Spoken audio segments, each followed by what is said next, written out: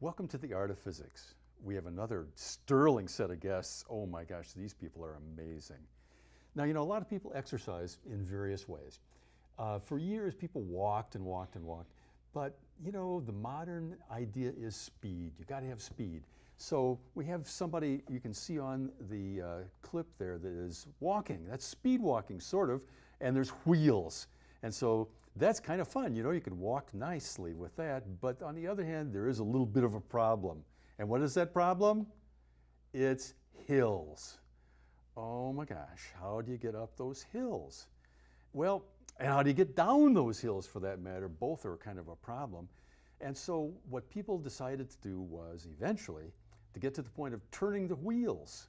And so how do you turn the wheels? Well, there's all kinds of ways to turn the wheels. One of the ways involves this sort of a thing. Can you turn this wheel?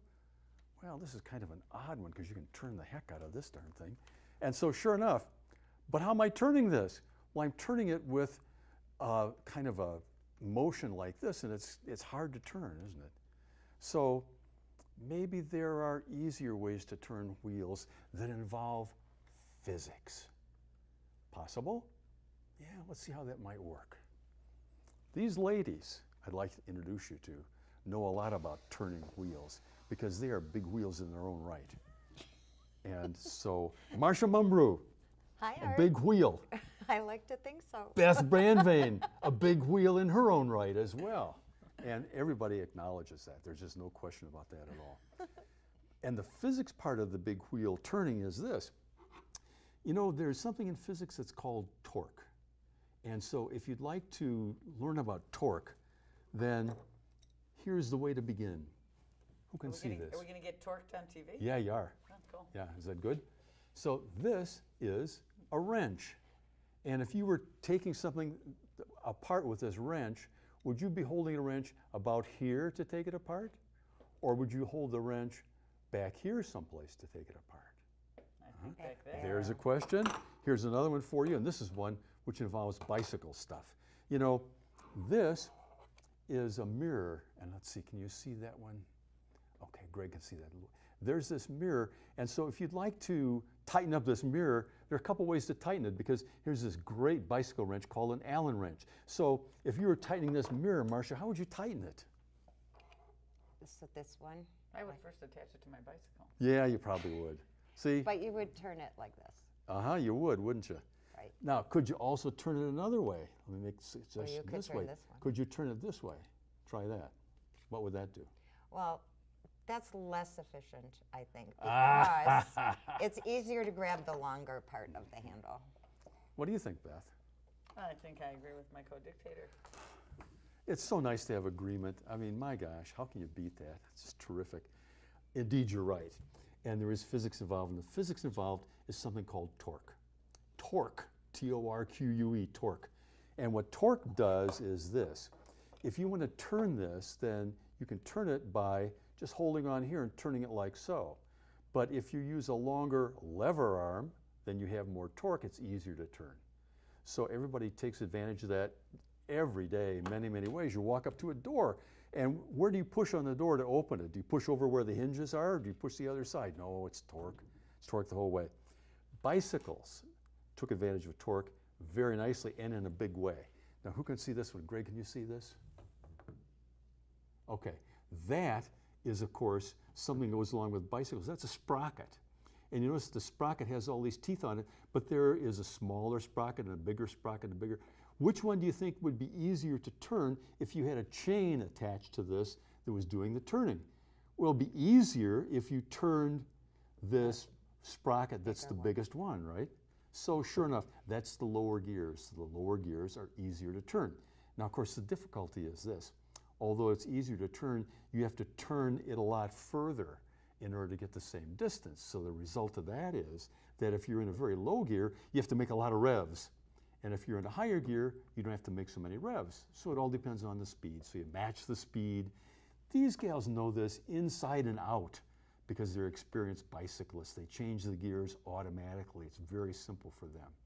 So the beauty of all this is that we know physics, but we know bicycling both. And so the net result is that we can go a lot of places way faster than those people at the beginning where they just had those walking cycles. So in any event, let's start by talking to these nice ladies because they know bicycles so well. I'm going to start with Marcia because Marcia, I've known Marcia for more than 40 years. Yeah, we don't like to talk about it. Not in polite society, but it's been a long time. It's been a very long time. Very long time. Right. And of course, we started 40 years ago.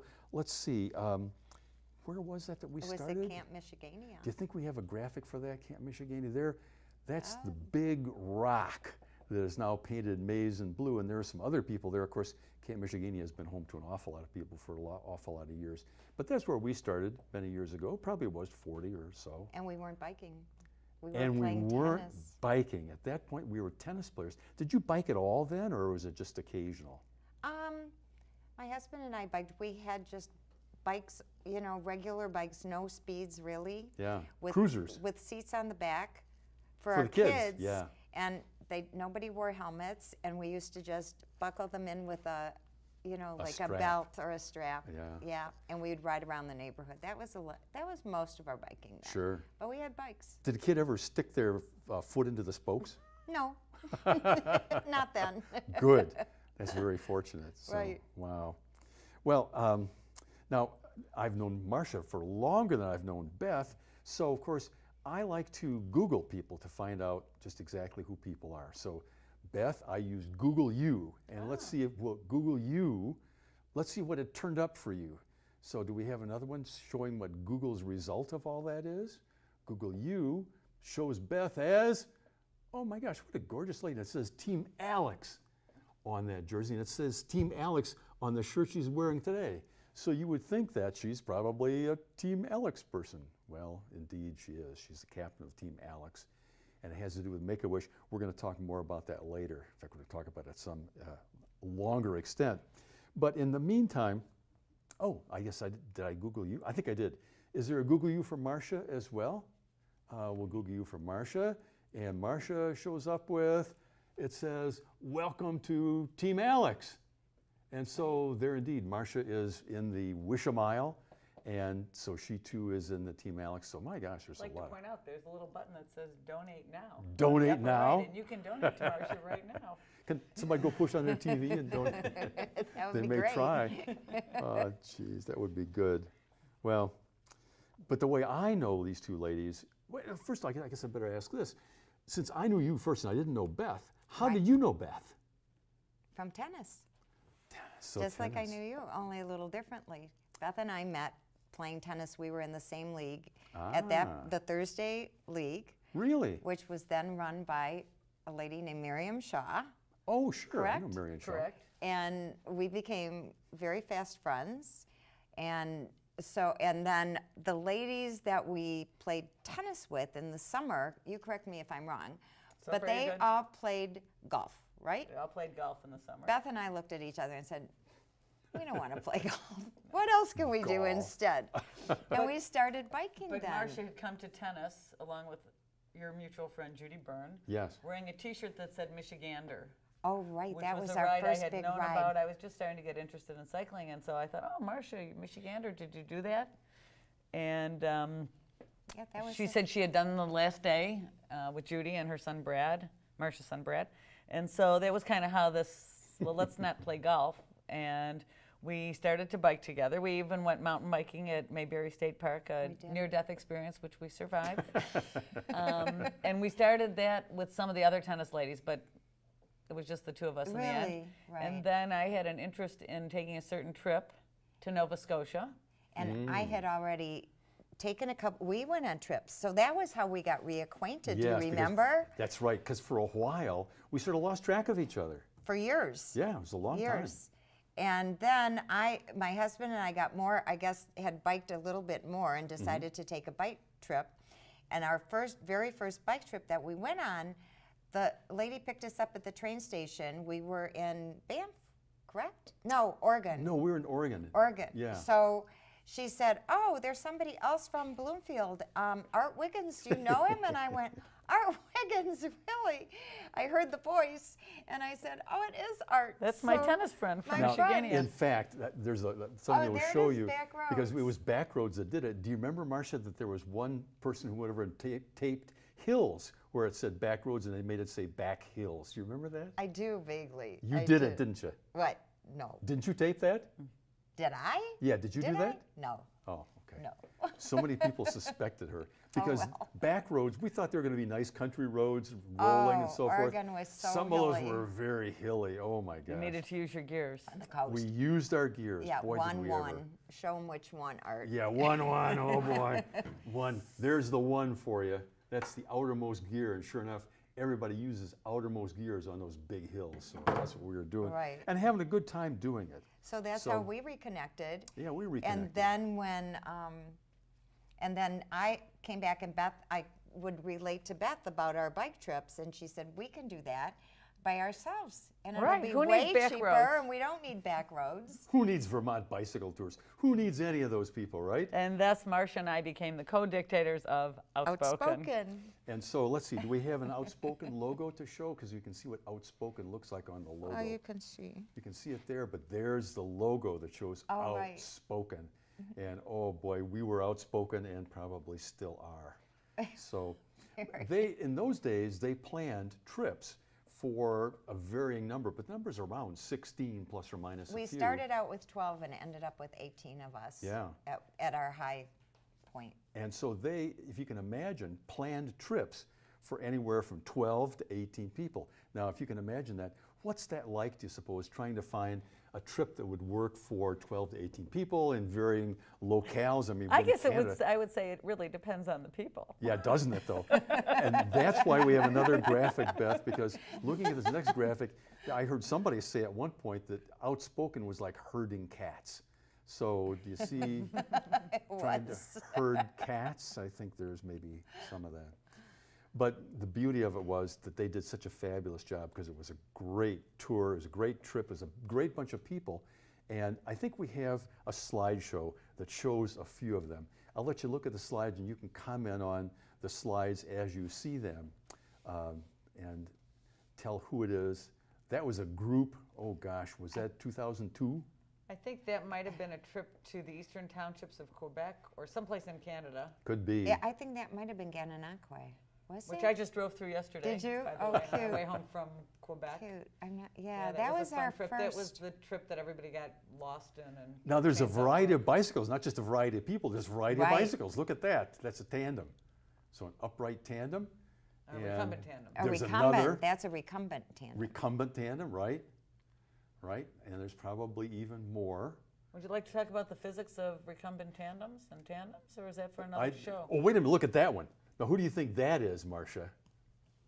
Is that Avi? I can't see It's it. Avi and Beth. That's That's what I Avi and thought. Beth in South Dakota. Oh Right. my Oh, no, gosh. in Oregon. 'Cause That's that in would Oregon. Be Mount Hood Is or it Mount something. Hood in the background? Yeah. Fabulous. Oh my gosh. We I had thought it was something great from the Chamber of trips. Commerce myself. It looked so good. My golly.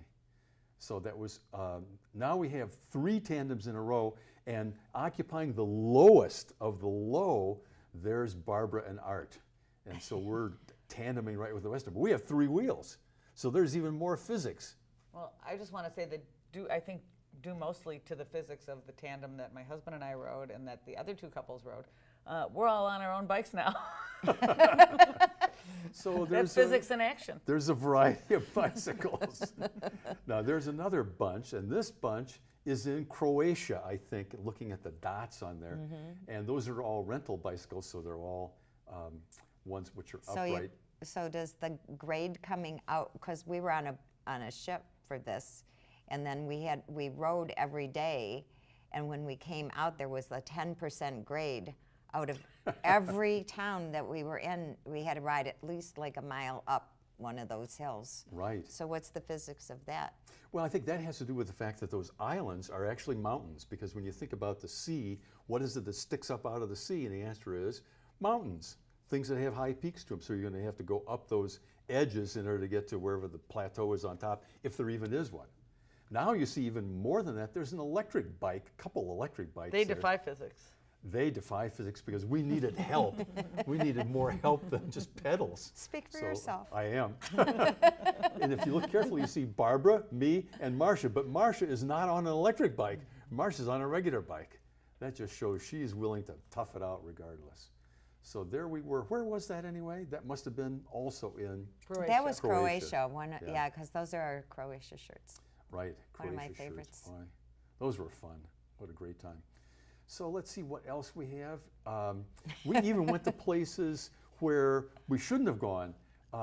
We went to have a picnic on top of a mountain once. And we said to the park ranger, we found at the top of the mountain, so where are the picnic tables? The park ranger says, well, there. He says, it's over there on that other mountain. So I'd like to embellish on that. okay. That was our first trip, and as happens on every trip, well, there's two co-dictators, and this was actually my division. That would be routing. And we had read that there was this incredible hike at the top of this place, and so all day we're riding and we're asking people, how do you get to this place? How do you get to this place? And they're like, are you sure you want to go there? Are you sure? On bicycles, are you sure you want to go there? There's so many other places to hike. Are you sure you want to go? Yeah, we definitely want to go there.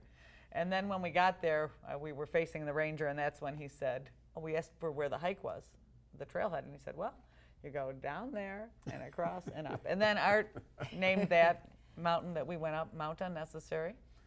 It may have been unnecessary, but it was a lot of fun. And it became the first of many Mount Unnecessary. And we had a great picnic and a wonderful hike there. Right. Boy, we sure did. Wow. Right. Well, that's kind of ancient history in a way. So let me talk to these ladies about more modern, up-to-date history. And that has to do with Make-A-Wish. Because I know that they're very heavily involved in Make-A-Wish. They're training for it right now. I have to apologize to them because I'm taking them away from their training. And I feel badly about doing it, but they so nicely volunteered to be on the program. I just twisted a few arms, and sure enough, there they are. But tell us about Make-A-Wish and tell us what that's all about. Well, I'm going to let Beth tell you that. All right. Well, the Make-A-Wish Foundation, that's a national organization, but Make-A-Wish of Michigan has a large fundraising bike ride every year. It's a 3-day ride, 100 miles a day. And I'm happy and proud to say that I am the founder of a group called Team Alex. This will be our 16th year of riding in the Make-A-Wish ride. We started with 14 riders in 1999. To date, right now, I think we have about 140 signed up to ride on our team and participate with the larger group, which is the Make-A-Wish group. We'll be taking buses a week from Thursday up to Traverse City and then riding home 100 miles a day for 3 days. Wow. And we're happy to do it, and we're thrilled to be able to have the opportunity to raise money to grant wishes to children with life-threatening medical conditions to bring a little sunshine into their life.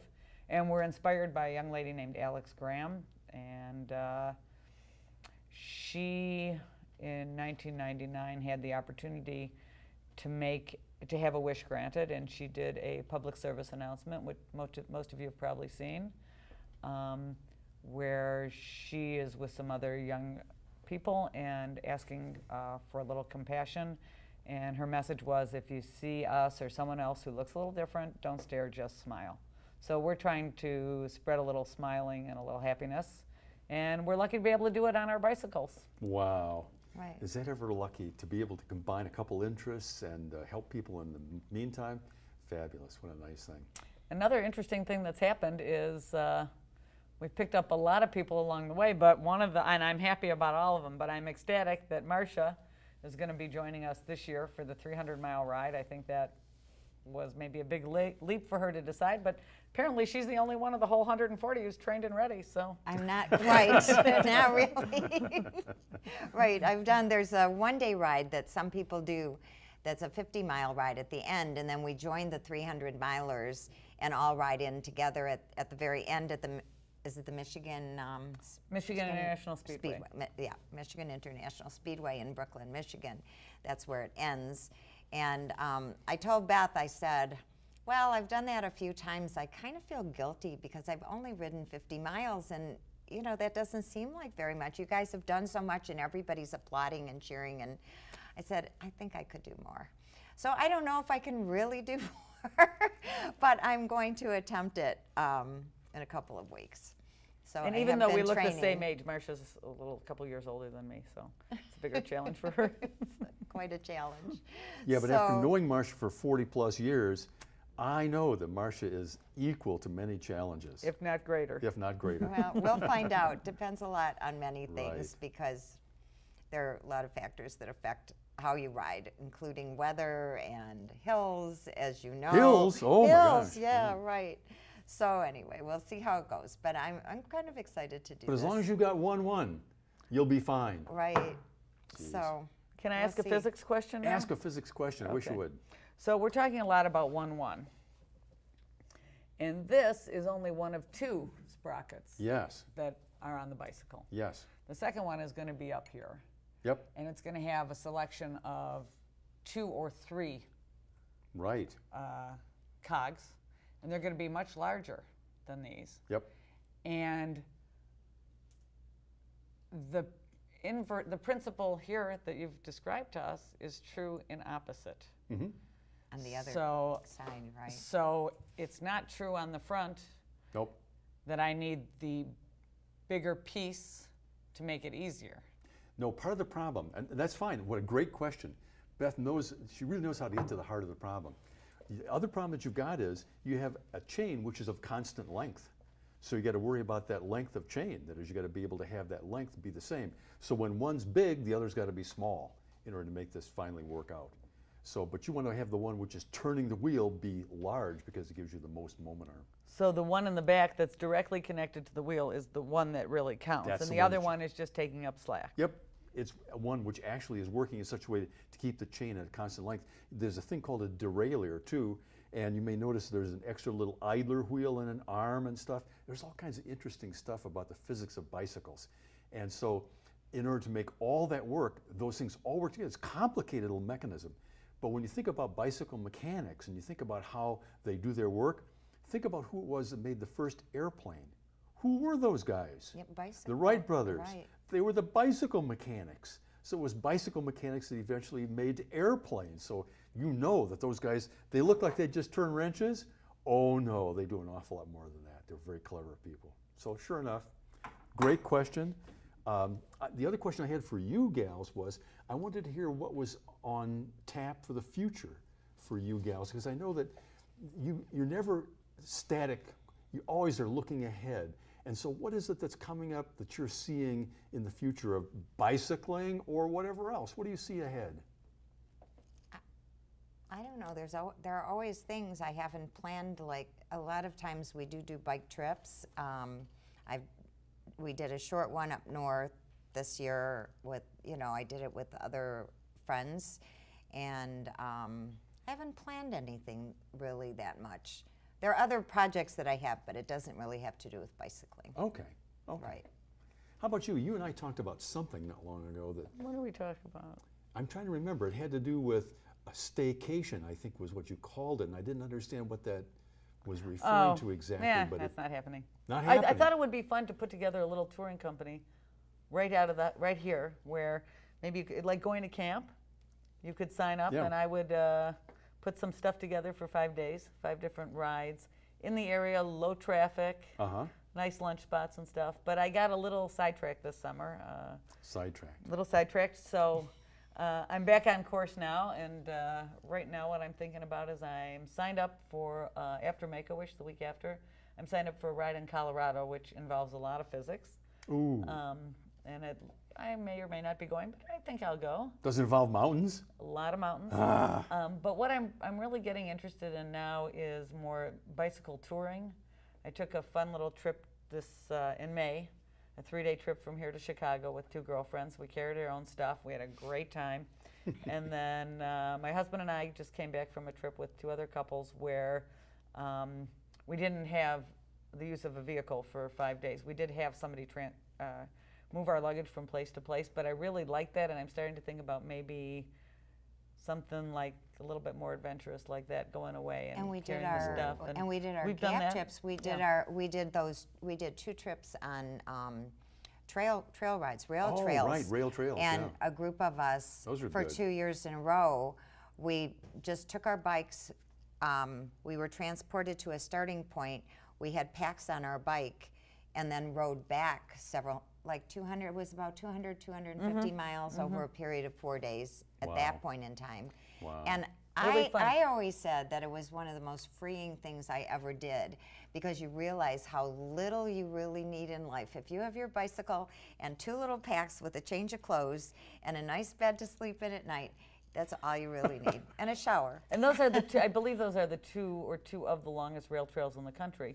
Oh, Right. wow. We And did it's the very Katy. accessible to anybody who's interested. You could do it in fewer days, you can do it in more days. Wow. But one is the Great Allegheny Passage Rail Trail, which goes from Pittsburgh to Cumberland, Maryland. Wow. And another one is the Katy Katy Trail. Trail, which is from Charles, Yeah, just what's Charles. the name of that state? Missouri. Yeah, St. Charles, Missouri. St. Charles. Right. To some other place. Anyway, very nice. I'll tell you, these gals really know what this is all about. It's But I very wanted fun. to end this by saying to you, do you have any funny stories that you want to tell us, or anything you want to share in the way of unusual humor, or are we going to let Einstein have the last word? Well, you know. I think it's going to be Einstein. I would have prepared something had I known I could challenge Einstein. Yes, well, let's see if we can let Einstein do this. There he is right now. And what he says about this is, he says, bicycling is great as long as you keep moving. And I think that's what these gals have done over the years, is they have moved, and they moved a bunch of us very, very well. And so it's been really nice, and I've appreciated it a lot. And I want to thank you for being on the program. I think You're it's most terrific. welcome. Thank you so much. You're Sure appreciated welcome. this. So, and thank you viewers for watching and putting up with us. And this has been The Art of Physics. And until next time, I'm Art Wiggins.